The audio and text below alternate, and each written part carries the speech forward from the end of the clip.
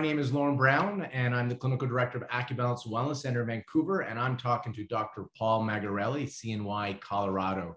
Now, I got to give the full transparency. I do know Dr. Paul Magarelli. We've known each other for many years, so we are colleagues, and we've become good friends as well throughout the years.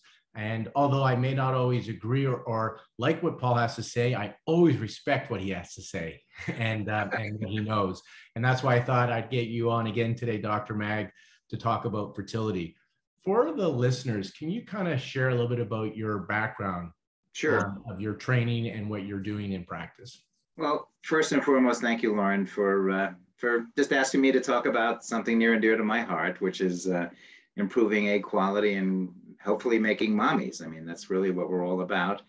And yes, we are friends. And yes, I do disagree with you at times, but I always respect you also for the amazing amount of work you've done to educate not only the public, but to create a professional platform for acupuncturists, for chiropractors, for nutritionists, for integrated medicine docs to have a forum for us to do these kinds of discussions. So I just tip my hat to you, and I'm very proud to be called your friend, and thank you for, again, inviting me.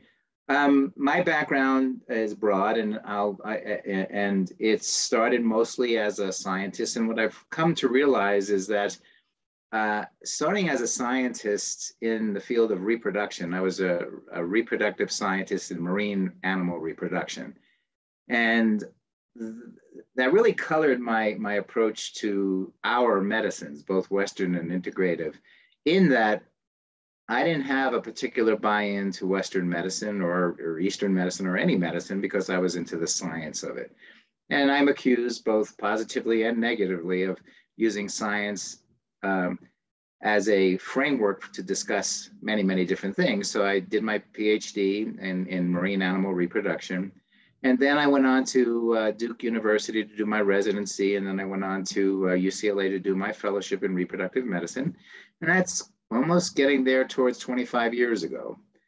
The pivot to integrative medicine came when I was introduced to my wife, is Dr. Diane Credenda, and she is an acupuncturist and a colleague of yours also.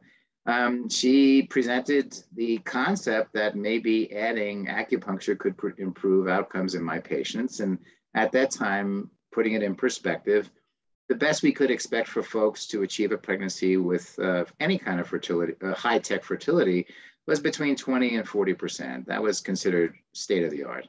Because this was the early 2000s. Yes, this is 1999, 2000. And because of my background in science, I certainly didn't know much about acupuncture. And from my standpoint, you don't provide care unless you have tested it in some fashion scientifically. And as you know, when I first met you, it's always about the data. What's the data? What does the data show? And Diane jumped in, did research with me. Long story short, we helped create the Credenda Magarelli acupuncture protocol. We helped develop the American Board, as you did, of reproductive medicine. I helped create the program, doctoral program in Oriental reproductive medicine at Yosan. So it's been an intimate part or an integral part of my life. And thanks to you, I've had the chance of speaking to many, many people around the world at your Integrated Fertility Symposium in Vancouver, which I missed, by the way. So in brief, that's my background. And so I'll share that. So Dr. Magarelli is an advisor for the American Board of Oriental Reproductive Medicine. And the research that him and Diane Credenda did showed that adding acupuncture in the stimulation phase, as well as around transfer day, for I think it was poor responders, increased pregnancy rates and lowered miscarriage rates. Correct. And then we broadened that to all responders. And although not statistically significant in every one of our studies, and some of our studies had at least 800 people in it, which is some of the largest studies in the world, we always found that the trend was always towards more pregnancies, fewer miscarriages, almost the elimination of ectopic pregnancies. And this may be counter to what folks want, but we also found that acupuncture would create a better way of having a pregnancy, in that we had lower multiple and higher order pregnancies. And now that's ancient history, believe it or not, because there's been many, many other studies, many meta-analyses, and there's controversy, as in all of medicine, as to the specific efficacy and who can be best helped. But we'll talk a little bit more about that when we talk about egg quality, why there's some very unique information that relates to egg quality. And so now here we are recording this in 2022. So many years have passed. You have a lot of experience, more research, and we want to talk about egg quality. And for the men and women that are listening here, so embryo quality, because sperm can be involved as well. Of course. You shared the integrative approach. So what are you seeing in the outside your scope practice, like the diet, supplements, acupuncture, laser therapy, as well as what are you doing now in the West? You can do genetic screening, and there's certain hormones and drugs you're using to help. And I'll preface it because back in when I started practice in 2000, a lot of the reproductive endocrinologists said, you're 36 and that's as good as you get, and egg quality can improve. That was over 22 or was 22 years ago. So what are they saying now? Are all 36-year-olds created equally? Are all 40-year-olds created equally? And is there something that couples or women can do to increase their odds, whether they're trying to conceive naturally or through an IVF, using the resources available as of 2022? Yes, there are changes, and yes, there are things that can be done. But let me frame it for you. When historically folks said you can't improve egg quality, they actually didn't have a measure. At that time, we didn't look at mitochondrial assays. We didn't understand the role of growth hormone. We had many gaps. And what they really were saying is, in our experience, folks who are over 35, you saw a significant drop in their ability to achieve a pregnancy with technology like IVF at that time. And of course, at that time, that was growing into day 3, which is a cleavage stage embryo. It's after fertilization, growing at 2 or 3 or 4 days. Of course, many changes have happened since. And I'm going to always cut to the chase because I don't know, how much detail you want to get into, but here's the 2022 approach.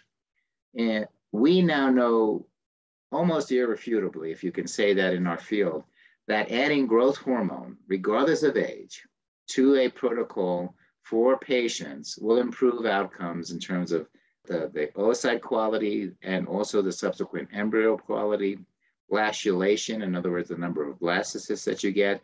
And there is some strong suggestion in the number of euploid or normal blastocysts that we can achieve if you augment with growth hormone as a injectable medication. You prime the patient, you give it to them. Here's the interesting thing. In studies that Dr. Credenda and we haven't published it yet, but we put it out for abstracts. If you do that, you do see this improvement with growth hormone. But if you add acupuncture to that mix, you actually see a synergistic improvement, especially in folks over 35. So what is 35? Now, here's the magic of 35. Right now, we understand that the rate of egg loss accelerates after approximately age 34, 35, 36. So typically a woman will lose about 1,000 eggs a month as part of her normal human biology. At 34, 35, 36, they accelerate the egg loss. So there's a clock timer, and that timer is saying, okay, we really don't need to reproduce at this age.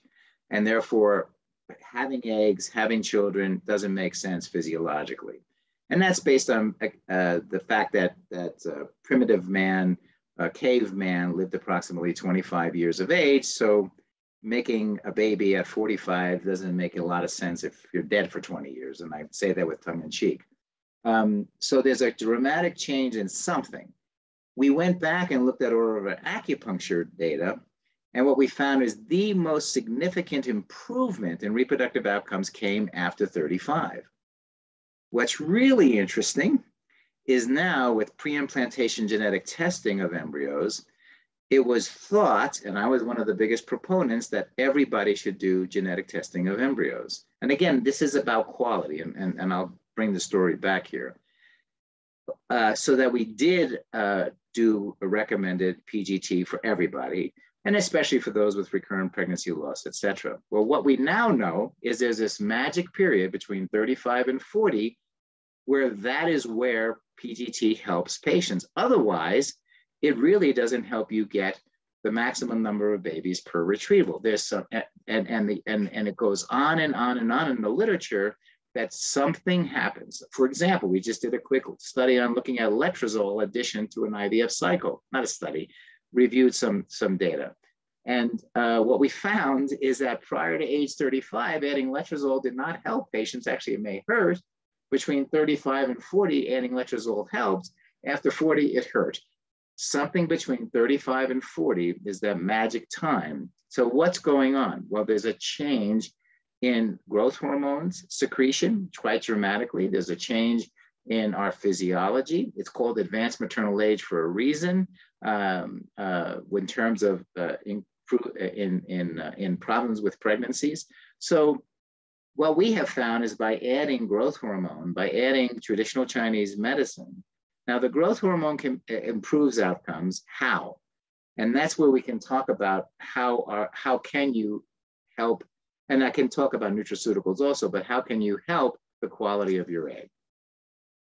Well, let's go down that road then of how, because that's what I think our listeners are really interested in. And so 35 to 40, there's changes that are happening that we're starting to understand. Obviously, we never have the full picture, even when we think we do. However, you are seeing outcome changes, which is the important factor. And so you can add growth hormone to your IVF.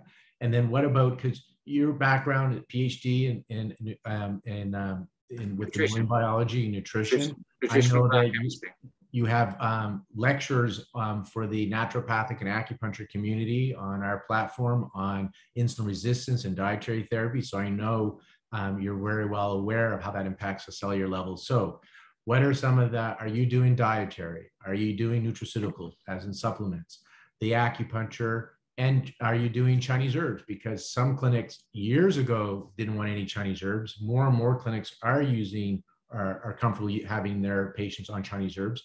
Curious what you're doing over there at CNY Fertility in Colorado.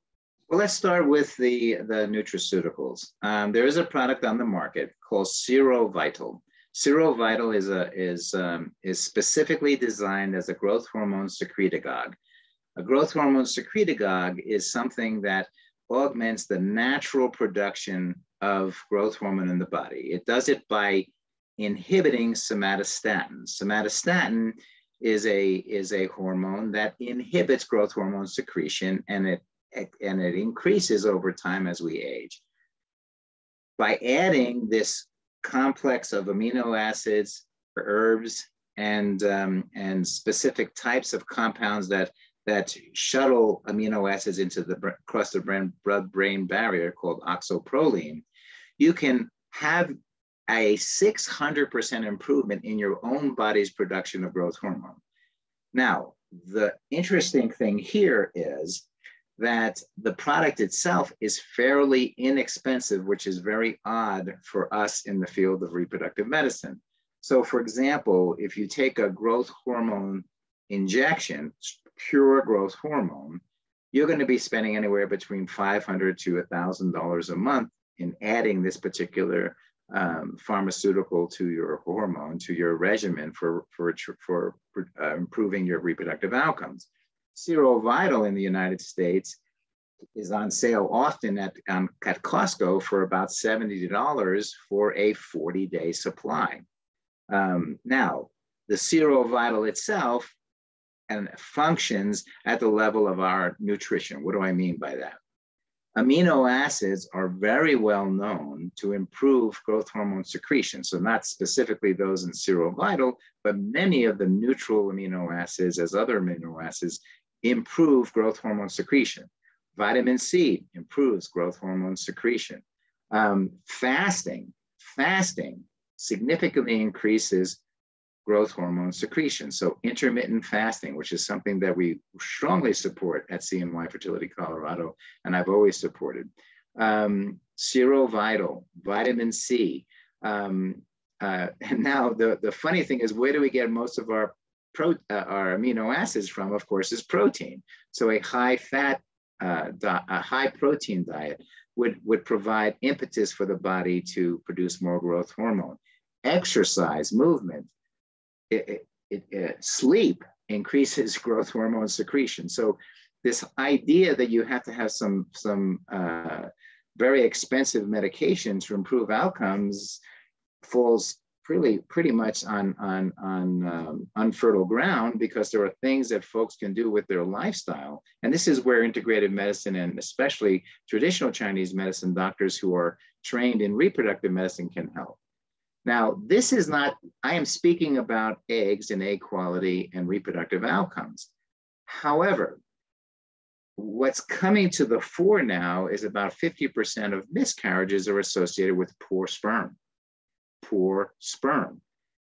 So growth hormone certainly has been used many decades, if many decades, for bodybuilders and military. A lot of military men use it to maintain their muscle tone in war, etc. But Serovital is a very inexpensive way for the husband to improve the levels of growth hormone, and that can improve many different things, which could include libido. Generally speaking, I have all of my patients on Serovital, males and females. We absolutely recommend strongly a list of vitamins, which includes vitamin D3, of course, you know, and the antioxidants like ubiquinone, CoQ10. We do recommend vitamin C, additional vitamin C's, males and females. And we do recommend intermittent fasting, which can be as simple as a 14-hour break from food. It's not hard to do, but again, that's part of the lifestyle changes. Now, I can talk about acupuncture and herbs here in a second, but I wanted to compartmentalize. No, this is good. So you're sharing that there is dietary tricks that they can do, or dietary approaches. Mm-hmm. There's supplements. So you listed a new one you introduced me to, and then the regulars that a lot of the people listening probably have heard of. So yeah, let's go down with the acupuncture, herbal therapy. I think you want to know, the reason I want to ask this is, usually the phrase I'm hearing more and more is, I want to leave no stone unturned. Like, women are really saying, okay, some of them are saying this before they have their cycle, but majority of them have had unsuccessful cycles. They're like, okay, I want to be there mentally and physically. I want to make sure I go in there prepared and I'm fit for fertility. I want to reach my peak fertility potential, basically. Leave no stone unturned. So can you continue on with what you guys are doing regarding acupuncture, what you're seeing from the research you reviewed and your own research, and herbal medicine, which is new to a lot of people? Yeah, let's start with herbal medicine. A few lectures that I gave at the Integrative Fertility Symposium really opened my eyes to the opportunity we have for integrating herbs into the practice. We have now felt comfortable after 20 years of adding acupuncture. I think most reproductive endocrinologists, worst case, they may simply ignore it. Best case, they embrace it, but with no longer the worst case is they reject it. So the use of acupuncture, I think, I certainly would say that probably 90 to 95% of every website for IVF in the United States, because that's what I can speak to, has something about acupuncture in terms of utilizing it in coordination with their IVF cycle. Whether they do it in-house or whether they refer or whether they just say it's interesting, that's fine. Herbal medicine, on the other hand, historically was a major concern with that, and it was mine, because as a scientist, I have to see the data, right? And so, as a scientist, I don't have a lot of belief. I have a lot of facts that I try to understand and then create a concept or a hypothesis that I can test, or I can see or present or see whether or not it helps. So one of the key things for me was, are there harmful things that can be harmful in the addition of herbal compounds, which are nothing more than the progenitors of many of the drugs that we use? Are there herbal compounds that could negatively influence. Thanks to the change in China now, where IVF is being done at enormous numbers in many, many different places, there are lots and lots of studies now looking at the addition of Chinese herbs. And all of the studies, of course, come out that they help. Now, you could take that with a grain of salt, but we're not seeing studies which suggest that there's a harm. There are a couple of Korean studies that looked at a couple of herbs that could have a negative influence, but it wasn't on reproduction. But really, the addition of herbs. Now, how do I use them? Well, again, anything you put in your body, whether it's food, exercise, alcohol, drugs, it doesn't matter what it is, and it could be pharmaceuticals as well as herbal preparations, can interfere with the normal metabolism, specifically through activating liver enzymes. The liver is the place that considers anything outside the body as foreign and toxic. So it's always doing things to detoxify plant compounds and things like that, pharmaceuticals, etc. So if you activate with, let's use metformin. I don't want to use Chinese medicine because then you'll get the wrong impression. Let's say you use metformin, which is used by many, many folks for the additional help for PCOS patients to reduce their blood sugars. Well, one of the key things that happens with the use of metformin is the liver enzymes go crazy. They actually get to a pathologic level, and they can cause problems with the liver itself. So you could imagine that if there is a herbal compound that can do the same thing, it would be worrisome. We haven't seen that. But so when my patients, if they are patients, this is how I use herbal medicines. I leave it up to a board certified acupuncturist to add or subtract herbs as needed, because they've trained in Western medicine and and they are Eastern medicine doctors. So they have a keen sense of how our pharmaceuticals are used in a stimulation cycle. So typically, if you refer a patient to me, I'll tell that patient, please tell your doctor it's okay to use herbs if necessary. In my particular case, my main referral is my wife, Dr. Diane Credenda. She absolutely knows what I do and do not like as part of the normal care pattern, but she will contact me, or I will contact her and say, listen, we've tried everything with this patient. When I say throw the kitchen sink, please give her maximum, herbal preparations that you feel will what? Augment her opportunity for pregnancy. Whether it be that, and I was speaking to Diane today because of our talk today, be that something as a yin tonic, something to, liver heat, it doesn't matter what it is. She would look at the constellation, decide what is the patient's problem, and then would manage that as a way of augmenting this patient's fertility. How acupuncture plays a role is acupuncture, one of the four things we've understood with acupuncture is that one, it does create better blood flow through the uterine artery to the ovary, which means it improves blood flow at the level of the ovary and the cortex, which is like the skin of a peach. But the ovary is like a peach, with the meat of the peach being the hormone factory, but that little layer of skin is where, like on a peach, is the cortex of the ovary. That's where the eggs are. And it's very hard for capillaries to get in there to feed the follicles with the FSH hormone to get follicles to grow.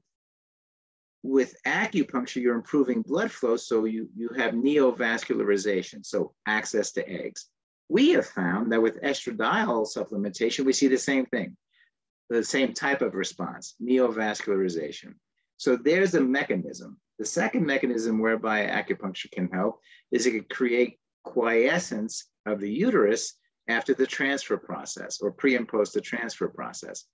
By quieting the normal uterine contractility, because it doesn't want anything inside the uterus, you may reduce the chance of expulsing the embryo out after it's been placed, or unfortunately, shoving it into the fallopian tube where an ectopic pregnancy can occur. So by quieting the uterus itself, you may improve. So that's what acupuncture can do. Third, we found that 2 stress hormones are associated with which is funny, reductions in two stress hormones will negatively affect reproductive outcomes. So what we have found is acupuncture will bring back the normal physiology of cortisol and prolactin levels to a pro-pregnancy level, whereas our medications will suppress the adrenal glands as well as the hypothalamic pituitary axis, and we'll see a diminution in these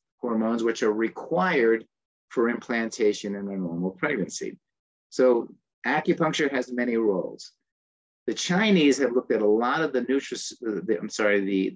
herbal compounds that have been used for thousands of years to help fertility. They're beginning to ask the question, can we also either substitute for drugs like clomiphene, metformin, or others, or letrozole, and add these herbal preparations, or additionally adding these, will they show some sort of an effect? And what is the effect? The effect is to turn on and off our it's called epigenetics, to turn on and off our genome to produce the kind of things that allow us to be healthy or remain capable of handling the stresses of life. So it can be done through drugs, it can be done through herbs, it can be done through acupuncture, it can be done through exercise, it could be done through the addition of growth hormones. All of these, when put together, will make your patient fit for their fertility. Thank you very much for this. Let's talk about the last little piece of the equation. So to get a really healthy embryo, which will turn into a live birth, you've talked a lot about the egg. And so what does the guy do? What's his role? Yeah. Well, first and foremost, the sperm is the sentinel for reproductive safety. In other words, let me tell a quick story I've made up to explain it. As hunter-gatherers, we're always moving to a place that's going to be able to provide food, water, shelter, and a place for reproduction to occur. And the food, water, and shelter are geared towards perpetuating the species. What's interesting about male physiology is that it takes approximately 70 to 90 days for the sperm to go from the testicles to the ejaculate.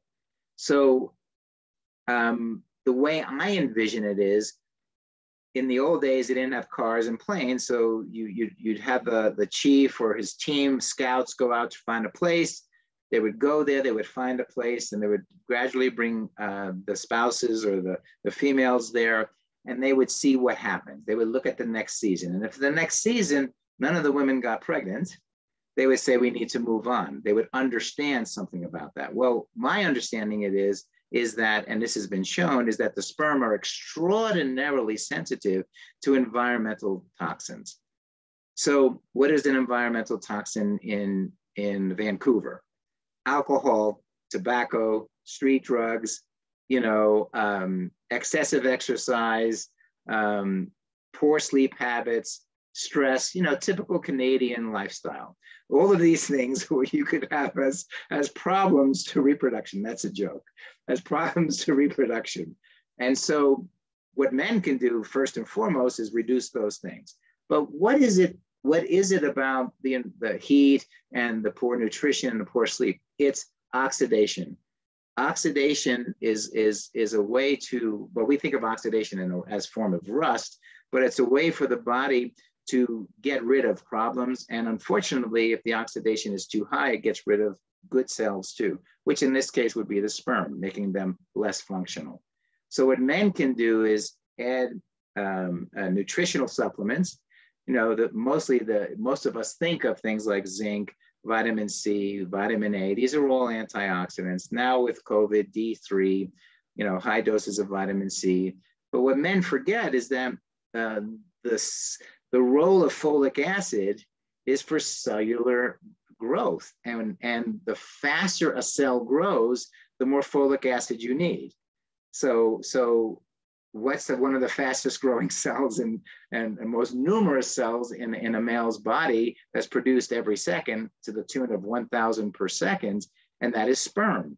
So men should absolutely supplement with folic acid and avoid alcohol, tobacco, drugs, hot tubs, those kinds of things. So folic acid, antioxidants of every sort, adequate rest, and then what is nutrition? Well, men do extraordinarily well with a high protein, moderate fat and moderate carbohydrate diet. They just do, because they have more muscle mass. Well, what did we talk about before about proteins? They increase growth hormone.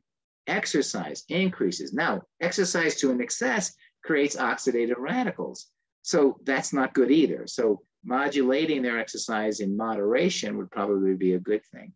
Hydration, dehydration, both female and males are specifically impacted the cells with dehydration. So men can create poor sperm properties or semen properties, the thing that carries the sperm, simply by being dehydrated. So keeping a man's well hydrated. What is well hydrated? It's in the morning, the pee is yellow and you pee 4 to 6 times a day and the pee is clear. If it's dark and smelly, you are dehydrated no matter how much fluid you're drinking, double it. Although with some of the vitamins like B's, it will stay yellow. Thank you. The point Lauren's making is that the niacin in the B vitamins will create yellow urine, but that should be just in the morning once. Then after that, through the day, because normally you take your vitamins in the morning or before you go to bed. But yes, that can cause that bright yellow, but not the smelly dark yellow, which is just simply metabolic breakdown products. So getting the man to understand that his sperm play a huge role in miscarriage rates. And that's a hard thing, because everyone considers the female responsible for miscarriages, but it turns out that due to these changes in the sperm DNA itself, due to epigenetics or outside influences, environmental influences, the impact on reproduction is not only in reduced fertility, but reduced fecundity, which is not getting a baby. So you can get pregnant, but if you keep miscarrying, you're still not winning that race. So the man has lots to do. So man has lots to do, and you've said this, but we're just going to say it again. So for women that are trying to create a family and their partner is male, men can be involved in the embryo quality, is what you're saying. Absolutely. The man can be involved in why we don't have implantation or why we have miscarriages. Yes. And do you guys is it easy to assess? Because a lot of the women will say, well, we did a semen analysis and they said everything's normal. Okay, so here's the book by its cover analogy. I've bought many books where I looked at the cover and someone spent a lot of money getting an artist to draw this amazing picture on the cover of the book. And once I started reading it, the book was crap and I couldn't get through the first chapter. So that's like judging a book by its cover.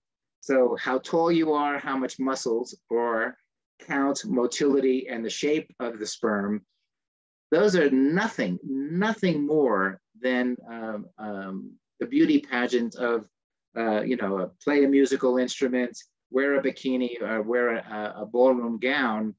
That says nothing about the person. Just like those parameters, they're interesting and they are suggestive of the performance of sperm, but they are absolutely not one-to-one correlations. So a normal semen analysis does not portend for pregnancy. It just says, compared to other men, he has X amount of sperm. Compared to other men, he has X amount swimming. Compared to other men, he has X amount that are normal shaped. And historically, that is associated with women with couples who've had children, but it absolutely does not talk about function. And so in your clinical practice, are you recommending men still do the dietary lifestyle and take supplements regardless of semen analysis if the goal is a healthy baby? Totally. It's a healthy body is a fertile body. It's very simple. And a healthy baby is a function of 2 healthy gametes, right? Sperm and egg. That's how that baby gets their initial health. And it's prenatal jing, right? Is that the term? We call that prenatal Jing. What the mother and father give is prenatal, and then after the birth is what we call postnatal Jing. What the baby eats is exposed to. But until the birth, even during the pregnancy, that is still prenatal. And in the West, we would call this the epigenetic impact from Exactly. sperm and egg and during gestation. That's exactly right. So how we use our understanding of traditional Chinese medicine is the foundational knowledge that we use to explain phenomena in Chinese medicine can be and this is what I do in all of my lectures, can be reshaped into a Western understanding. It can be. It's not magic. It's not woo-woo. There are ways of correlating, creating analogies. And so this has been the pleasure of working with acupuncturists, is that they see things differently. They see it through a different filter. And as you know, light is made of many, many, many colors, and we see it as white and green and yellow. But you change the filter and you may see some pathology, or you may see some health avenue. That's how putting these together helps. Thank you very much. So I guess our take-home message here is, if your goal is live birth and to optimize your fertility leading up to whether you're trying to conceive naturally or with IVF, preconception, in my clinic, we often say 100 days, as in 100 days to peak fertility. So making these changes, diet, lifestyle, leading up to that IVF process, or while you continue to try to conceive naturally. And there's integrative approaches. So a clinic like Dr. Magarelli at CNY Fertility in Colorado, we have Olive Fertility here in Vancouver that is integrated with our clinic, AcuBalance. And if you're looking for the practitioner, the acupuncturist that is knowledgeable in acupuncture fertility and is knowledgeable in Western reproduction, because they passed a board exam for that, you can check out the American Board of Oriental Reproductive Medicine website, because these acupuncturists have written board exams to show that they have minimal knowledge in Chinese medicine and Western medicine for reproductive health. And there's lots of things that you can do. Unfortunately, the only thing, we can't make you younger chronologically. If you're 38, we can't turn you to 30. But Dr. Mag and I have talked before, if you're 38 chronologically, but biologically you're behaving 45, you can become biologically 38 again, which would be in your favor trying to conceive naturally or through an IVF. So anything you want to add? Otherwise, I know you got to go back into doctoring. Well, the key thing is the mechanism by which a lot of this works is through an organelle called the mitochondria, or the battery of the cell. And both Western and traditional Chinese medicine, as many other medicine modalities, have been shown to influence the health and wellness of the mitochondria, much like influencing the charge or discharge of a battery, whether you have a Tesla or a flashlight. By recharging with nutrition and rest and sleep and nutraceuticals and acupuncture and herbs and lifestyle, the energetics of that are required for the embryo to create the baby. It's all there, but if it starts off deficient, it's not likely to end the race capable of achieving the race, which is a healthy human being. So there are mechanisms. They aren't that much different. They all work the same. Physiology is physiology. So if you can, as a patient, do the 90 days of prep. We say 90, 100 is the same. So let's say 100 days of prep. If you can do that prep, great. However, the key thing is you're losing 10,000 eggs a month. So it's critical to not just take time to do this prep. You could do it simultaneously with some treatments. Definitely, yeah. So I thank you for clarifying that. One is it 10,000 or 1,000 eggs you're losing a month? It's 1,000 eggs a month prior to age 35, 10,000 once you turn 35 and older. So time becomes a little more tight. So and as we weren't suggesting you stop things, but simultaneously while you're trying, you can keep being proactive. And the mitochondria, that battery of the cell, that's where we've had the discussion of using laser acupuncture known as photobiomodulation. Because again, if we can work with that mitochondria, that's the energy that's going to have the embryo divide early on and the energy for implantation. So for another discussion, All right, you can check out Dr. Magarelli. He's CNY Fertility in Colorado. So if you're looking for that integrative approach where your REI is going to do all the stuff he can from a Western perspective to optimize egg quality, check out his website. And if you want integration, his clinic does the integration. And we do the same thing here in Vancouver. You can contact us at AcuBalance, or if a practitioner shared this video, it's likely they're doing integrative medicine as well. So check them out also. Thank you very much, Dr. Mag. Thanks, Lauren. I really appreciate it. Good to see you. You too.